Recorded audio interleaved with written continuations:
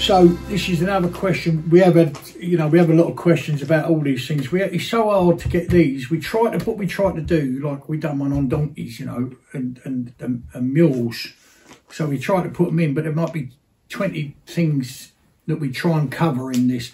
So this one we get quite a lot. So we thought we are going to make a film on this, and we are going to have our own products. So that's why I said to you before, if you join the club, you send the details and you're like a member of All Strong Promotions. I don't know how Reed's going to do it or not. That's not my side of things. I don't understand it. But basically, you send us your email, etc. And then we just send you an email when something new's come out or something we think you might be interested in by the information we have. So if you're a rider, ride and drive, or you're going on a long trek or anything at all, we're going to do barefoot. I mean, Reed's pony's barefoot, do 100 mile a week. Yeah, all right, don't believe me, but it does 100 mile a week and his feet's perfect. But it's taken us taken really, she's dedicated to, and the time and effort she's put in to get these feet just right, that it will tolerate working on the pavement, i.e. the public highway, the road, hard surface, and how it copes with it. And I'm really interested in it. What you can't do, the one thing we have learned, and I think that Ree agrees, is you cannot do it in a 6-week period. It's done over a much longer period of time to give the foot to harden and accept it. But now Ree's pony will do and has done, and that's 100%, 100 mile in 7 days. No trouble at all, barefoot on the road. Yeah. So I just want to talk about this. So all these things will be coming out in the future, but this one here is about the collars we put around their necks. So you can buy these collars quite readily, They're a tethering collar, if you like that. The reason we use them, I'm just going to show you just briefly. So there's head collar. So when we've got a young horse, there's the head collar there. And then what we do to that is we clip these two parts together and we put a strap around the neck. So if I just hold that up like that, can you see the back of the jaw? And we put a collar there and another one there. I've tried to do them a different colour to show you. The problem we're having is these are not made well enough, in my opinion. So we're going to manufacture them ourselves, or have them manufactured to our specifications, and that'll be one of the things that come up. So if you're a subscriber, you in the club, is like All Strong Club, whatever they're going to call it, I don't know. But we'll let you know, on the YouTube and Facebook. I don't know what it is, so I'm hopeless. YouTube, Facebook, and there's another one with a little bird on it. Whatever that might be, I don't know. Reed's just gone out, so I can't ask her. Rio? No, it's not there.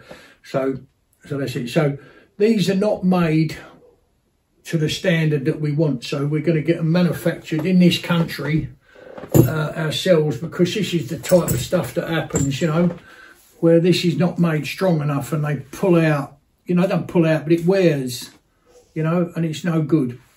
Why do we use them? I'll just go briefly into that. We'll be explaining all that in the future. We have got but we'll explain it in great depth when we start making these films about, So this now goes around the horse's neck.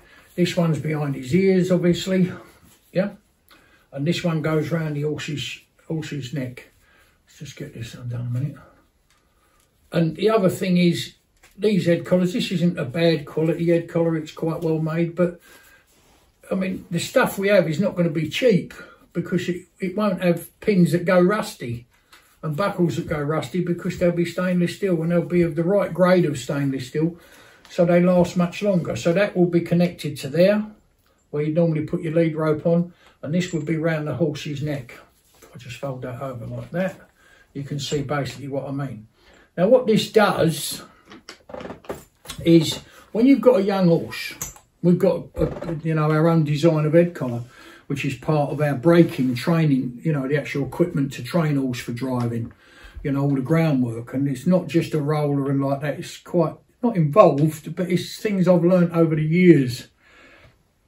So there'll be we're bringing that to market. There's a lot of stuff we're bringing to market Because people keep asking us all the time, why do you do this? Why do you use that? How comes your horse is so quiet? How can you drive them anywhere? You're only in a rubber bit, how do you do it? Well, that's what we're here to try and explain to you. But we've got to do it in the format of really detailed films. And then you'll go onto the site and you'll pick which one you want to watch, which suits you, you know, for what you want to learn.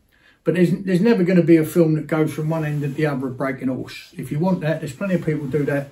That's not what we want. What we're going to do is take the first section and get that into the horse's head, that he's happy, safe, confident, happy in that. And then we'll move on. And then that one will overlap that a little bit. And we'll go through. But it's all down to you. What you want to know, we will make a film of it if there's enough people that want to know the same thing. So just getting back to these a bit. These are not good enough, so we'll be bringing them out. Here's one here, for instance, which is, you know, yes, admittedly it's quite old, but it's all rusty. So we want proper stainless steel. This webbing is no good. This webbing is no good at all. This is far too firm and hard here for a sit-on horse. When we have ours made, they'll be made with a padding that goes round, so it will be, you know, like some good head collars have a padded pole piece, don't they? A nose, yeah.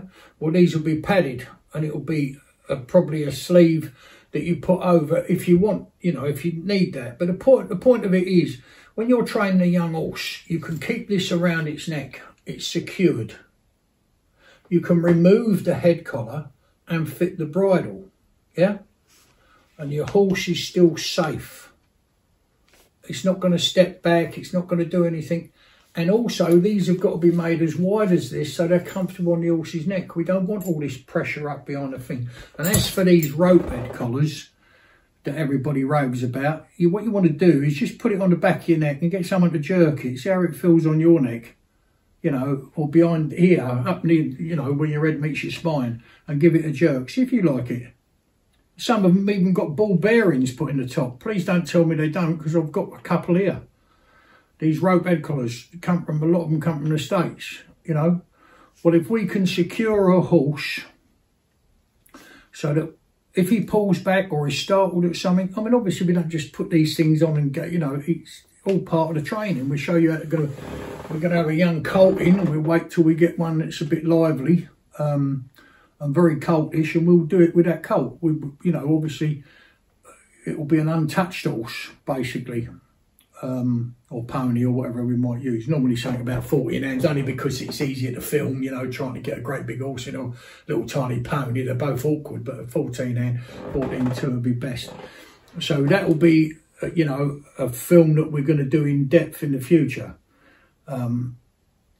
So this one here, I'm just showing that people keep asking. That's why we're using. We put that round the horse's neck. Not too tight, obviously. But these are not made. This one we just had done, but the ring's wrong. This is wrong. They still haven't put stainless steel fittings on. So we're going to got another, well, probably be the same chap. We asked him to copy, you know, like the one that we already had, that we had made earlier. But now it's just getting the materials right. So that's on. So that there is obviously much, much softer to pull against than that is there, which is half the width. Obviously, you're spreading the weight over a much bigger area, and it's better 3-4 inches behind his ears than to be directly up the back of his ears. Do you see? So, but we're going to make a film so that before you buy one, you can get the film and have a look and see why we do it and how we do it. Like one lady, for instance, we just sent 10 down to Texas. And she said the difference in her horses is remarkable, you know. They're so easy to handle with them on, you know. Not necessary to lead about, but when you're putting the bridles on, she drives teams of horses, you know, ponies, acnes they are actually. Yeah, we sent them down there, she's over the moon with them. And loads of people are asking us, but we're going to get them manufactured ourselves so we can control the quality. And it's the same with the braking rig that we have. I mean, we only ever use them for ourselves, but so many people have come here from around the world and they want to, you know, could you get me one made? So we are going to bring them to market. I think that's the terminology, and along with t-shirts, hoodies and all loads of other stuff. But that's all coming this year. So I hope that helps.